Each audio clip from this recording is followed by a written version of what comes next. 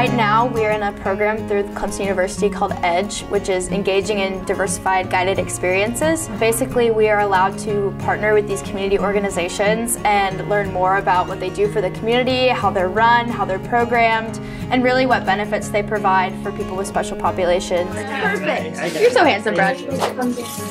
I'll see you super soon. I will. Are you going to come to the last sunshine of the semester?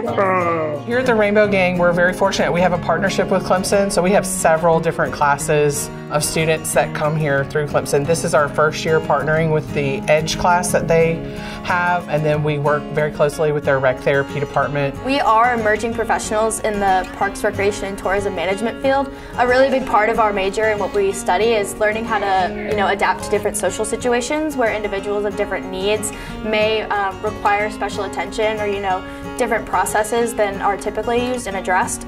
So really just about learning accessibility in and out of public spaces and being able to apply it into whatever programs we work in the future. Stop sticking to my fingers. We go through assessing our participants. We go through documentation on progress notes, documentation of their folders so that students can see the progress that the Rainbow Gang have made on their individualized goals.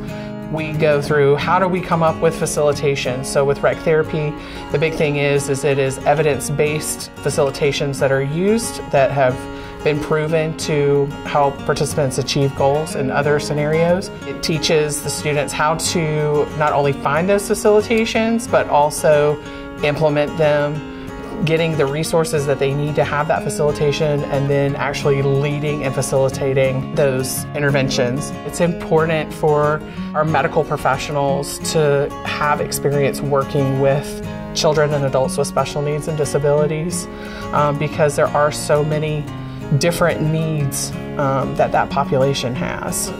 I got a picture. Awesome. Thank you guys for letting us hang out with you today. Hey, we are so thankful that you guys came. I know.